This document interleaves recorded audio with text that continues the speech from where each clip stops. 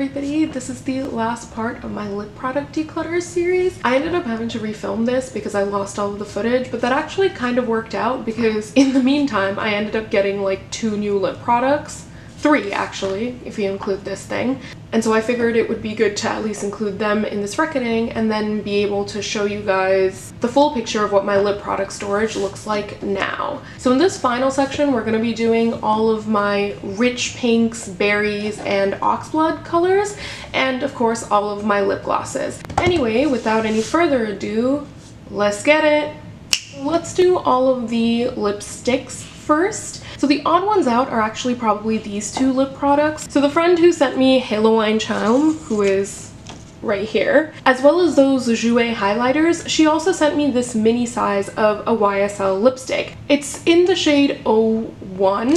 There's no name on the bottom of the lipsticks, but I'll put the name over here somewhere. And she basically ended up sending this to me because she has the full size of this, and so she really has no use for this mini, and she knows I love red lipsticks. Here is what that lipstick looks like. It's basically like a very glossy, neutral tone red. It's not particularly blue based, it's not particularly orange based. It's definitely shinier than every other red lipstick I own, which is why I'm sort of marginally intrigued by it. I'm gonna try it out. I'm gonna see if I like it more than my current reds. I'm going to see if having like a shiny, creamy red lipstick is something that I actually care about, or if I'm more into like matte finishes for my red lipsticks. So for now, it's going to stay in this like purgatory capacity. The other odd one out in terms of a color family is this. This was given to me by a friend who went to East Asia earlier this year and who ended up getting a lot of stuff. So she went shopping at a bunch of different places where you could buy Korean cosmetics, and she bought a bunch of stuff from Etude House that she gave to me, Innisfree, which she mostly kept for herself, and 3CE. And these 2 were products that she had initially bought for herself, but they ended up not really working for her, so she decluttered them to me. So this is the 3CE Stylenanda Velvet Lip Tint, and it's in the shade Taupe, which quite frankly is a huge misnomer of a name. There is absolutely nothing taupe about this lip product at all. It's basically like a brick tone brown. So that is this color sort of spread across in an even layer across my hand. But the way that most of these velvet tints are often worn is by kind of blurring and blotting out the color. Oh, there she goes. And when you do that, you realize that it's actually a much softer reddish brown color. So the idea is you would kind of put one layer on your lips that's all sort of blotted and blurred out, and then if you want to create a gradient lip right towards the center of your lip, you would add back in a bit of the original product and slightly smudge it out so that there was like a very clear gradient from the center of your lip going out towards your outer lip. This is really different from a standard liquid lipstick formula. I would say that the closest thing to it would be a NYX Soft Matte Lip Cream. In fact, I'm one of those people who I've really loved the NYX Soft Matte Lip Creams because they tend to give me this sort of K-beauty, blurry, blotted lip vibe. And this is an actual Korean product that achieves that. On my friend, it was just a little too dark, a little too reddish brown. She felt like it kind of made her look really goth, whereas on me, this is like a pretty neutrally fall color. I really enjoyed this the couple of times that I've used it so far because I do really love that effect of like a blurred, blotted lip. And this is truly like a very pretty and flattering shade of reddish brown, so she's gonna stay for now. Okay, so here are all of the sort of like darker pinks in my collection. So the first category that I kind of tend to divide these in is a category I like to call rich pinks. Now at the start of my no buy year, I only had 1 lipstick in the rich pink category. I had decluttered literally everything else and I was just down to this one, and that would be this product right here. This is the Bite Multistick in the shade Mochi. So on my hand, it is the second color from the top. And this is what I mean whenever I talk about a rich pink. Basically, not like a deep berry oxblood color, but also not like a neutral tone pink. It's a pink with richness and depth and vibrancy.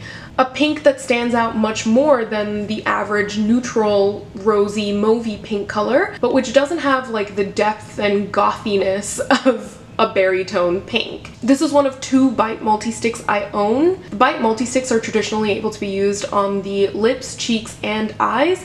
I've never actually used this on my eyes. I mostly tend to use this on my lips. Every once in a while, I've also used it on my cheeks for like a very beautiful and intense like pinkish red look. I love, love, love this color. I recently changed my profile picture on YouTube, but if you guys remember my old one, the lipstick color I was wearing in it was actually this one. It was Mochi. And this has stood the test of time. This used to be a very, very full category at one point in my life because I was obsessed with these sort of rich pink colors and I used to wear them almost every single day.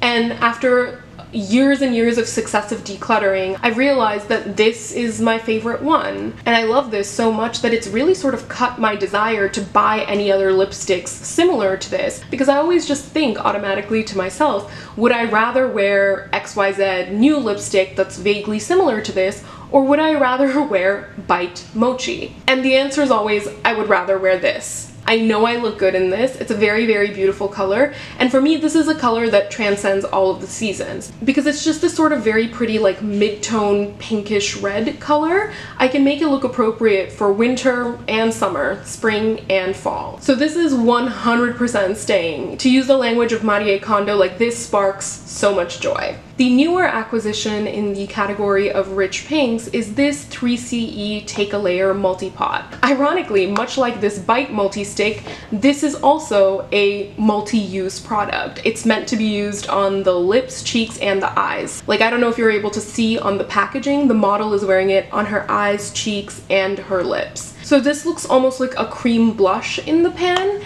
and on my arm, it's this first one here. It's considerably lighter and less rich of a color than Mochi by Bite, but it's still more vibrant of a pink than all of the other neutral pinks I own. So I figured it just belongs in this category. I haven't really had much time to play around with this product yet. What little like use and wear and tear that you're seeing on this product was either my friend trying it out for herself and realizing that this really doesn't work, or me swatching it on the back of my hand to determine whether this was a color I wanted to experiment with or not. I've already kind of discussed this in my blush declutter, so I'm gonna link that up in the cards and you can watch me talk about it in a bit more detail. I will say that neither of these formulas, neither this 3CE Take a Layer Multipot nor the Bite Multistick in Mochi, are gonna be for you if you really, really hate a matte lipstick, because both of these are, to some extent, kind of powdery. And I think that's because they're multi-sticks. They're meant to be used on both the eyes and the cheeks and not just the lips. And so they both sort of have this powdery finish, which is, I'm assuming, an asset on the eyes and the cheeks, but which may not be the most appealing or attractive on the lips if you don't like a very powdery matte formula. So I figured I'd just like throw that out there. I'm a person who I really enjoy a good matte formula. Like, I love a good gloss, do not get me wrong. However, there is something about like a very crisp, beautiful matte lip, or alternately like a very blotted down and soft matte lip that is infinitely and sort of immortally pretty to me. So both of these products are going to be kept for now. This one in more of like an interim purgatory stage, and this one as a hell yes, 100% for sure keep. Now we can move on to the more berry tone section of my lipstick. So here's the deal. I've always found them super flattering on my skin tone, and what generally ends up happening is for the first 2 months of fall, so September and October, I end up very much so obsessively wearing like brown tone and orangey lipsticks. However, come November and that like last bout of fall, I pretty much just obsessively wear berry tone lipsticks. If you ever see me in the month of November, 9 times out of 10, I will be wearing a berry tone lip. So having said all of that, let's go through all of these colors. Now, the first one that I have here, and this was a product that I like forgot I had during the beginning of my no-buy year. This is the Bite Liquefied lipstick in the shade Infuse. It's this third one down, and it's basically very, very true to its name. It's a liquefied, pureed, smashed up lipstick. It's highly glossy, it's highly satiny, and I had initially bought this product because I'd hoped that I'd be able to kind of like blot it down, smear it out, smudge it a little bit with my fingers to get a very beautiful berry tone stain on my lips. Unfortunately, this is a really, really odd formula, and I highly dislike it. I don't even think Bite sells this anymore. Like, I think they might have discontinued this, and quite frankly I understand why, because this is a very, very tacky and sticky formula. And I don't just mean like when it's applied to full opacity like this. Even with all of my best efforts to blot and smear and smudge this out, even when there was just a very, very thin layer of it on my lips still felt really tacky and kind of goopy. But more than that, because this is just such a dark color, it didn't apply evenly. It was kind of streaky, it was kind of patchy, it would be much more intensely pigmented in one area than it would in another. It was just not good. I really did not enjoy using it.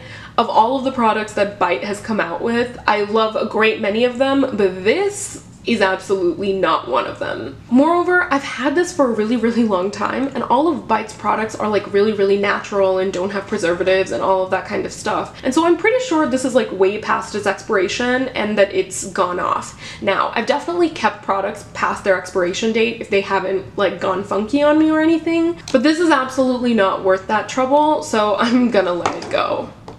I think now that I just finished talking about this product, it's appropriate for me to talk about this one right here. So this is a product by Uemura. It is their Tint in Balm lip color in Underground Adventure. It's part of a Mario collection that came out a while ago, so I bought like a very bright pink lipstick from that I've shown previously on this channel, and I also bought this. On my hand, this is the third color from the bottom. So I think you can see that it actually bears quite a bit of resemblance to that Bite Liquefied lipstick, which is this guy up here. The Bite Liquefied lipstick was a little bit more brown toned.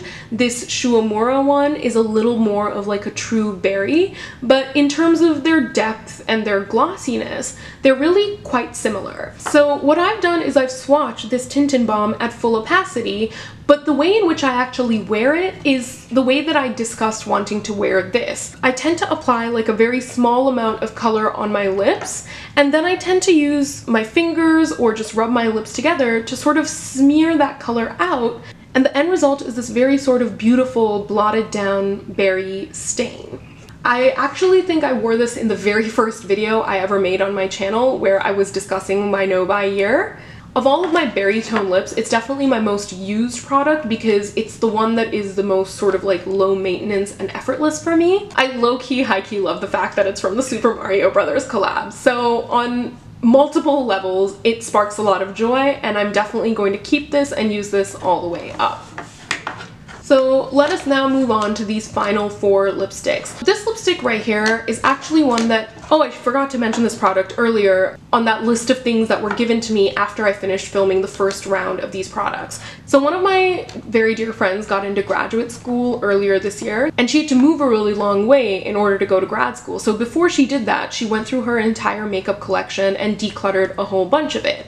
And she knows that I've been sort of recently kind of overwhelmed with stuff. So she was actually very selective about the things which she brought over for me to try because she thought I would really like them. She thought really carefully about like my makeup preferences, about the things I have been liking and disliking recently, and about the things that I tend to wear. And so she ended up giving me some sort of like choice key pieces of her collection that she didn't really get a lot of use out of, but which she felt I would. So this Smashbox lipstick was one of them because my friend is actually really, really similar to Hannah Louise Poston in that she really does not like a vampy berry toned lip, right? Hannah's talked multiple times on her channel about how she doesn't like the way it looks on her. She thinks it kind of ages her. She's not really a big fan of that particular vibe or aesthetic, and my friend actually feels the same way. And because she sees me wear berry tone lipsticks so frequently, and because she sees how much I enjoyed them, she kind of bought this one time in a misguided attempt to make herself like berry tone lips as much as I do. This is the Smashbox lipstick in Femme Fatale, and this is the most berry tone lipstick that a lipstick can be. It's the 4th lipstick down on my hand. It's a very, very beautiful purpley toned plum berry color. It's an absolutely stunning berry, and the exact kind of thing that my friend hates on herself. So she literally bought the lipstick. You can see it looks almost unused. She wore it one time, was like, what was I thinking? Just because Prachi likes berry tone lipsticks doesn't mean I'm going to like them. And then she never used it again. And so given the fact that I love berries, given the fact that she bought this lipstick because of me, she was like, I gotta declutter this to Prachi. You know, like I can't declutter this to anybody else. When I look at the lipstick colors on my hand, I think it's very, very clear to see that Femme Fatale is quite similar in tone to the lipstick right next to it. It just looks a little bit richer, a little bit deeper, in large part because it's matte and the lipstick next to it has a very slight sheen. So let's actually take a pause to discuss the lipstick shade that's right next to it on my hand, and that's this MAC lipstick in the shade Rebel. So Rebel actually looks much darker in the tube than it is on my hands. This is a satin finish lipstick from MAC, so it does actually have like a very slight sheen to it. It also, by the way, stains like crazy. So although it looks like a very beautiful, rich, purpley berry pink when you wear it, after you remove it, and pretty much for like a full day after you remove it, it leaves a very, very hot pink stain on your lips. This lipstick was the very first MAC lipstick I ever bought. And as a person who got into makeup and beauty at around the time that the YouTube beauty community was first beginning to be established in the early 2010s, I remembered constantly going back and forth about like what my very first MAC lipstick color would be. What would be the one that when I finally saved up enough money that I could afford a MAC lipstick that I would end up buying. And the color that I had decided on was this, Rebel, because to me, back then, in like 2012 when I had just turned 18 years old, this purpley berry pink, this was the most extreme lipstick color I had ever seen in my life. Compared to the lipsticks I had seen everybody in my real life wear before, these very like neutral tone browns and pinks, compared to like the paltry 2 drugstore lipsticks I owned at that time, this Rebel by MAC was absolutely a wild color. It was truly a rebellion for me.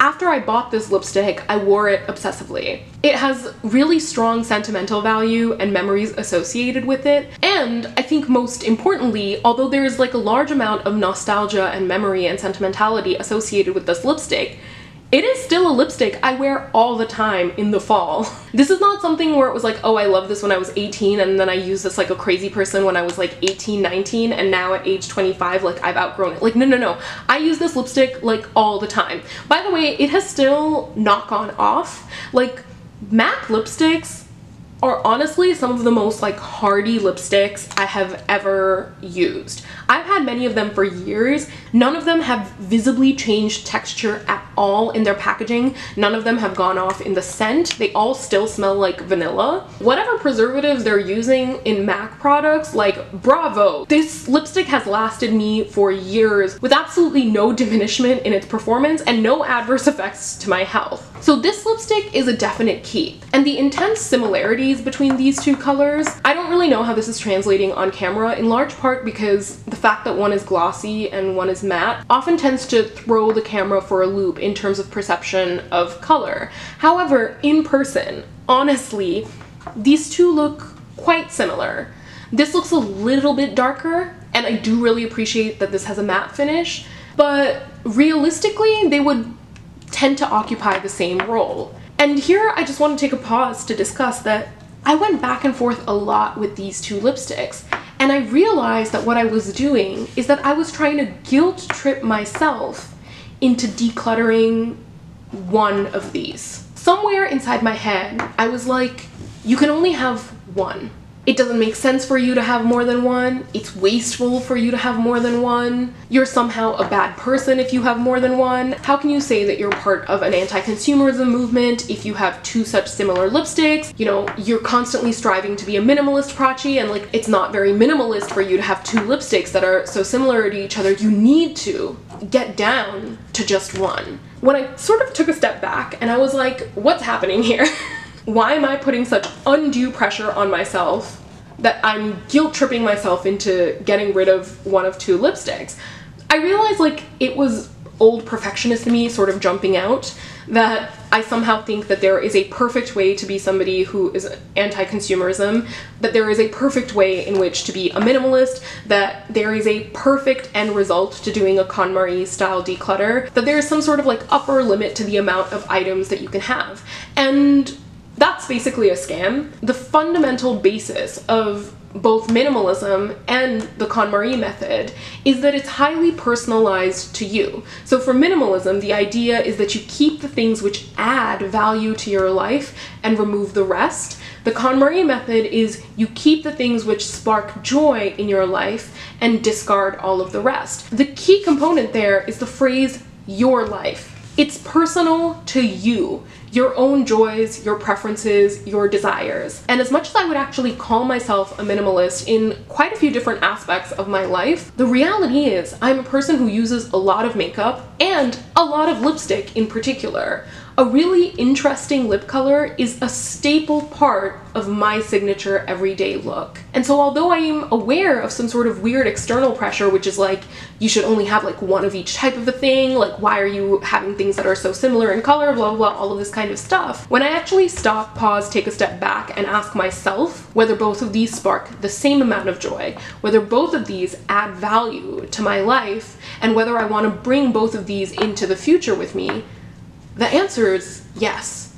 And I shouldn't be like kowtowing to some external idea of what is a valid or decent amount of stuff to have, and then force myself to declutter something that I will then later regret, because I have been down that road before. Like I've talked about this at length before on this channel, but I used to be in a very, very toxic pattern of trying to curate and declutter my collection to fit outside perceptions of what constitutes a curated or minimal collection. I was very bad at actually listening to myself and what it was I want out of my own makeup collection. And with this particular round of decluttering that I'm doing, I'm breaking free from that old pattern, and I'm very deliberately taking the time and energy and space to like listen to myself and what I like and what I think is a good amount of stuff to have, that I feel comfortable with, that I enjoy having around me. And for me, that means keeping both of these and giving myself the space to not feel any guilt about that. So that was basically a long-winded way for me to say that both of these are staying.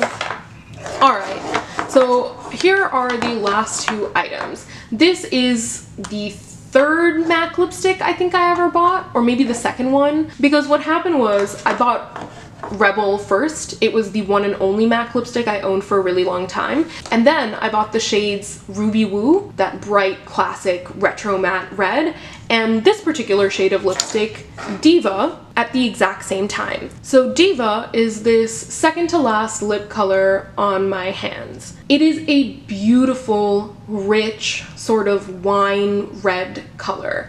I wear this color all the time in the winter. I've worn this for like Indian weddings before, I've worn this for Christmas dinners, for Thanksgivings, like I'm constantly wearing this lip color, to the point where 3 other women in my family have bought this shade of lipstick because of me. It gives me such an intense and immense amount of joy, and much like Rebel by MAC, this is a lipstick which has withstood years and years of my very insane decluttering process, because it's a lipstick that I constantly come back to and use. So it's 100% gonna stay.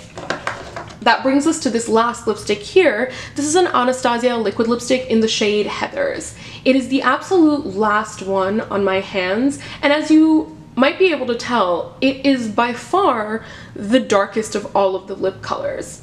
And here's the thing about this, I do not super duper enjoy the formula of this Anastasia liquid lipstick.